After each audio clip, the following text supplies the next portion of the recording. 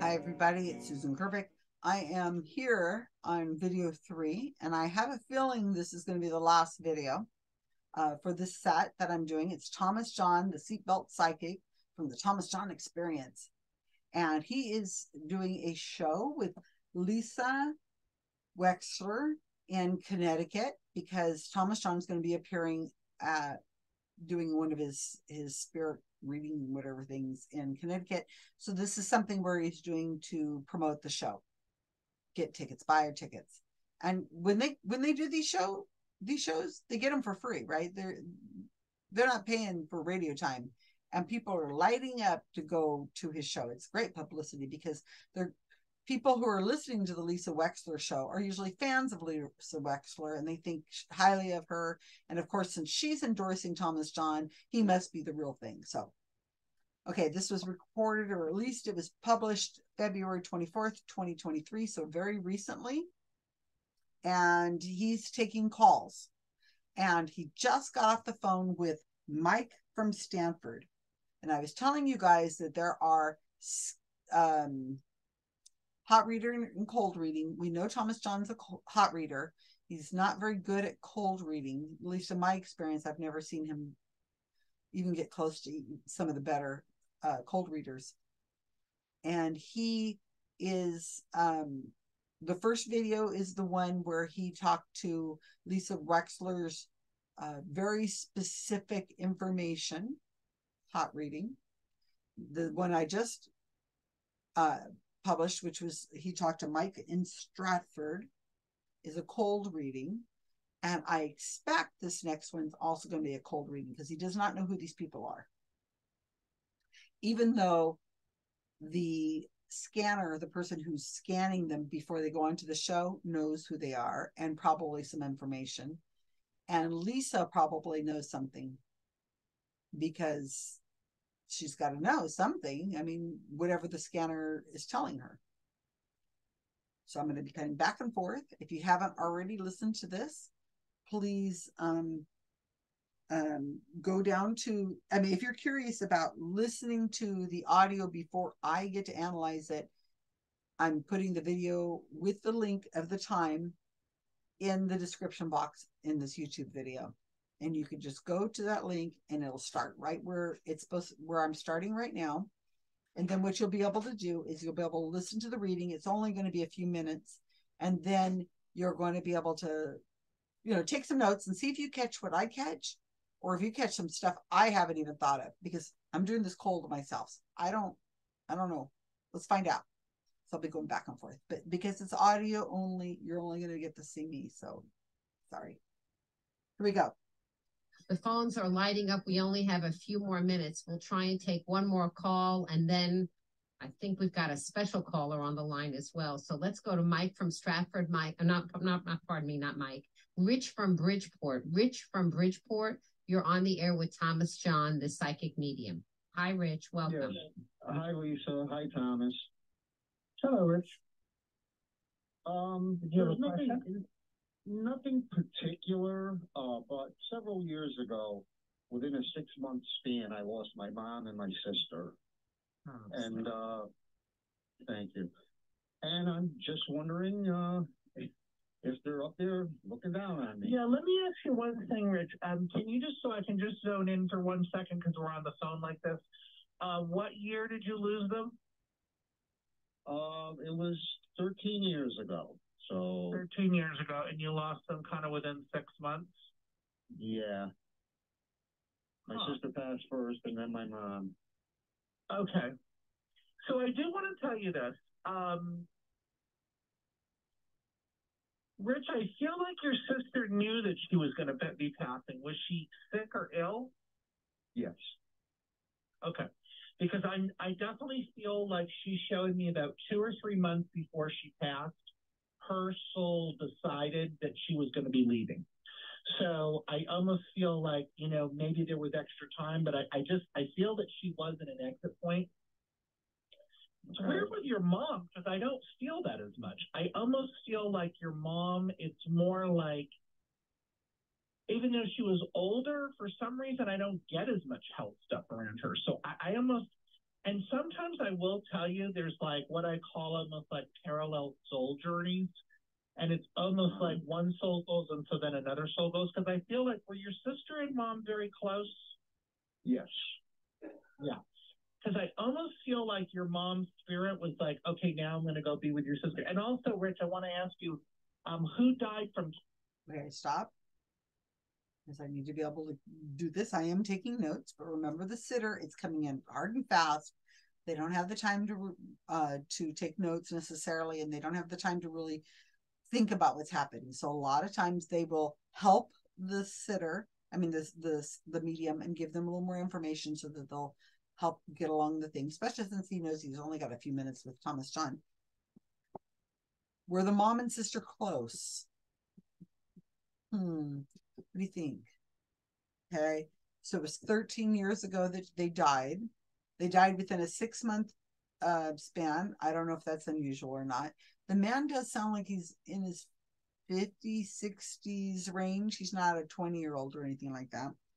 So his mother would probably be about 70 when she died ish. And so his sister would probably have been about 50-ish. So, it's kind of a guess when you say was she ill before she died? Well, most people who die either die by accident, a suicide, or an illness, right? Am I missing something? Accident, illness, suicide, violent death. Okay, so if it's not a suicide and it's not an accident and it's not a violent death, it's an illness, usually it does take a little, they're not doing well for a while. So I'm not really sure about that. Her soul decided she was leaving. I mean, your soul can decide you're leaving, and what if you don't want to go? And what if you have a disagreement with your soul about it? I mean, do you get a vote? I mean, he's just making up stuff, okay, you guys? It's just making up. Okay, let's continue. I think it's very close to ending, hopefully. Cancer. Oh, who died of cancer? Okay. Because I'm seeing my sign from cancer. Did your mom actually go through that with her? Was your mom kind of like helping her, around her, things like that? Earlier on, my sister, the cancer she had for a few years, then she went into remission, but then it came back and it came back full force. And by then, my mom passed. She had dementia. So, matter of fact, in conversation with somebody, I was going, there's only one good thing about my mom having the dementia, that I didn't have to go and tell her that she lost one of her children. Right. Yeah. Well, they have, there's a different energy over there. I mean, and I think when somebody has, but maybe that's why I felt with your mom, it wasn't so, I don't know why I didn't feel it was so dramatic or something. Like with your sister, it felt like it was like this big thing that happened, but it feels like with your mom, it was more of like almost feels like a peaceful, transition. I feel like your mom, but your mom and your sister are definitely together over there. Also, did your sister have kids, Rich? Oh, yes. Okay. Sure. Because I feel like she's showing me, I feel like she showed me one of the kids. Okay. It's like, I don't know if you reach out to one of them a lot, or it's not like you're not close to but I don't know. Is there one of you that you kind of have formed a relationship with, or I don't know why I feel that. I definitely feel that. Not one particular. Okay. Is there daughters? Are there daughters? No. Huh. Interesting. Okay. Interesting. I'm wrong. Also, I'm seeing this. I don't know if you're aware of this, but somebody keeps showing me. Okay, before I find out what that is with whatever he's being shown. Okay, so this is just a bunch of gobbledygook in a lot of ways. Okay, the sister dies first.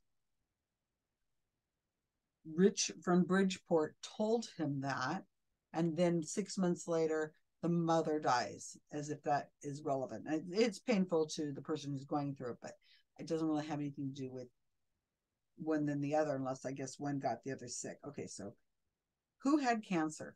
Now, I bet when this phone call's over, Rich from Bridgeport is going to tell his family, oh my gosh, I was on the call on the Lisa Wexler show with this guy, this amazing psychic. He got my sister, whatever her name is, and he knew she died from cancer. And that mom's cool with it. Or, I mean, it's all over. She didn't have a problem. But did Thomas John get cancer for his sister? No. You can replay this if you want, but I guarantee he said who had cancer or who died from cancer. Okay. Number one reason for people to die is once you become an adult, that is, if you get to your adult years, number one cause of death is heart disease. And I believe number two is cancer. And COVID's probably way up there now. But so if you say, I feel something from the heart, something to do with the heart, okay, I'm getting cancer, some kind of cancer. It's not much. He didn't say your sister died of cancer. He said who died of cancer. And Rich from Bridgeport says my sister died of cancer. Okay, you guys see the difference? It is important that you know the difference because those are not the same thing. He did not say your sister died from cancer. He said who died of cancer. It just so happened to be the sister. Was mom helping? No, she had dementia. She started helping at the beginning years ago whenever the sister had cancer the first time. So I guess, no, your mom wasn't helping towards the end. And sister has 5 boys. The Rich snuck that in. Oh, Thomas asked, did she have children? That's a no. Are there daughters? No. And Thomas did say there was 5 boys. So Thomas wasn't paying attention whenever he said that. So he's gotten a lot of no's here. Oh, were you close to just one of the children more than the other? Well, not really. I think we really are nearing the end here. Hang in there. And I don't know actually if it's your mom or your sister, but somebody keeps showing me that they send cardinals. So I don't know, do you ever get like weird things showing up with cardinals, or do you see cardinals, or do you ever have that happening at all? Occasionally, yes, I do see them, and I think about them because, you know, that's what people say when you see a cardinal. Yeah. Mm-hmm. You know, it's a loved one. So, yeah, I see them occasionally. Okay, yeah. Yeah, well, I definitely feel like those two are together over there, but it almost feels like, in a way, that they had a soul contract to kind of pass when they passed. And it's almost like, I don't know, that's what I'm feeling, that they just had a soul contract to pass. And it just feels like they were supposed to be together over there. That's kind of what I feel. Rich, I'm gonna say thank you. My sister Jill Zarin is on, and I feel like you better go because my famous sister is on the line, and I only have a few minutes in the show, so you need to go. Take your cardinals with you, and your sister and your mom who have a soul contract, which means 0, zip, nothing, whatever that means. A soul contract. So, Thomas, are you saying they have to die within 6 months of each other to be together on the other side? Or could the sister have lived another 10 years and had still died and then been with the grandmother on the other side? They wouldn't be together if they didn't die within 6 months. That made no sense whatsoever. You're just making it up, right? Cardinals. You live in Philadelphia. What are the chances? I mean, Connecticut. I'm sorry. What are the chances you're going to have cardinals in Connecticut? I don't know. I don't live in the East Coast. If I saw a cardinal here in California, I would be very surprised. Do cardinals know that they're actually just sent from heaven? It's, do you think they know that? Do scientists know that cardinals mean that they came from heaven, and the only reason that you would see a cardinal around is because they were sent from somebody from heaven? If your sister or your mom sends you a cardinal, does that mean nobody else can see the cardinal except you? What if other people are going by and they go, hey, there's a cardinal right there? Would that cardinal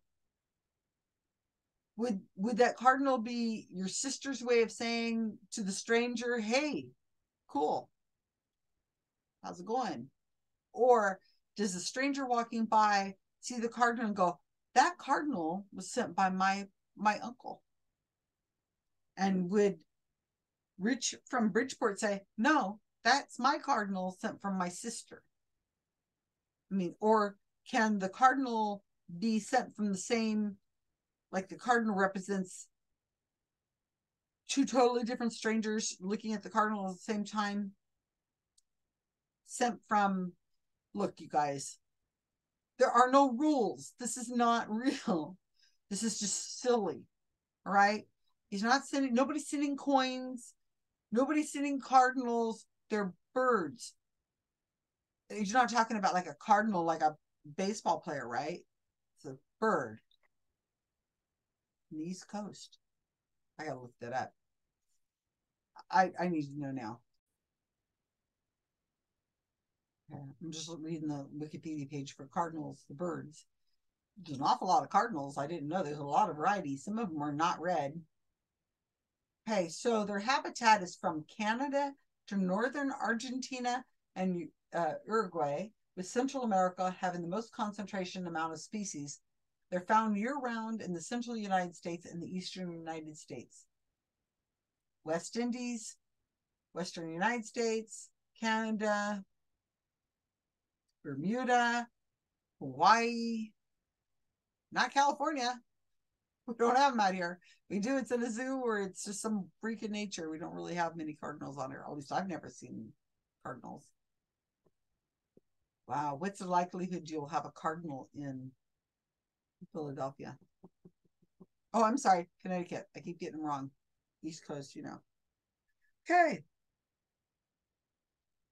How did Thomas do with Rich from Bridgeport? Did he get anything right? His sister and his mom, Rich told him when they died 13 years ago. Rich told him that they died 6 months together, within 6 months of each other. I think Thomas said, was she ill before she died? And Thomas threw out, did somebody die of cancer? And it turns out, just so happened to turn out that she died from cancer. What was going on with the boys? He asked about, does she have children? The answer is yes, because Thomas didn't know she had children. He didn't know mom had dementia. Rich had to tell him about that. And he asked if the boys, he was more in touch with one boy than the other. And I don't remember anything happening. And are there any daughters? He had asked. So the answer is no, there were no daughters. Well, I'd give him a 0. How about you guys? I don't think there was anything there. That's pretty bad. So I don't think there's any more readings on this one. I know because I fast forwarded it way to the end and to see how long this was and all that. And what happens now is Lisa Wexler has texted her sister Jill, and now Jill's there, and they're going to go on and on about Papa Jack, and they're going to talk about Papa Jack and stuff. So that's all related to the first video I did. I'm not going to go there. It's not, there's nothing important, but the link is going to be in the description of here if you want to go check it out and listen to it yourself. And then you can come back in the comments of the video and you can say, Susan, you are all You were all wrong. You missed everything. Oh my gosh, he was spot on. No, I think this is a really interesting series. There's 3 videos now. Well, there will be once I get them uploaded, because the first one is a hot read because he knows who he's going to go see, who's going to be on the show with, and the other 2 are examples of unedited cold reads. They're very short. I thought it was interesting that they were both men because we usually don't see a lot of men that get readings. It's almost always women. What's missing? Nobody's name. He didn't name the sister, didn't name the mom. He had to ask if the sister had children. He had to ask who died of cancer. He had to ask if there was any nieces. He had to ask if she had been ill before she died, and how long they'd been gone. He had to ask. It's been 13 years. So he should, I would assume, have been able to get in there. I mean, if there was any kind of evidence, maybe, but no. Extraordinary claims require extraordinary evidence, and there ain't none here. So that's about it. I'm going to try to do some more videos on maybe other psychics just like this. I think it's interesting to see them all in a group like this. I hope you enjoyed this video. If you have something you'd like me to evaluate, please let me know. My email is susangerbic@yahoo.com or gmail.com, or you can find me on Facebook or on Twitter. And you can leave a comment underneath this. Please send me the best evidence, the best reading you've ever had or know of that I can look at, and let's evaluate it. I'm curious what there might be out there, because let's go. Let's find this great evidence. I've got a whole family of people I'd like to contact and be in touch with and see how they're doing. Okay. Check out my other video series on John Edward. If you're interested, there's 4 videos for that. And I think they are so interesting, very different from the Thomas John ones. Okay. Have a great evening.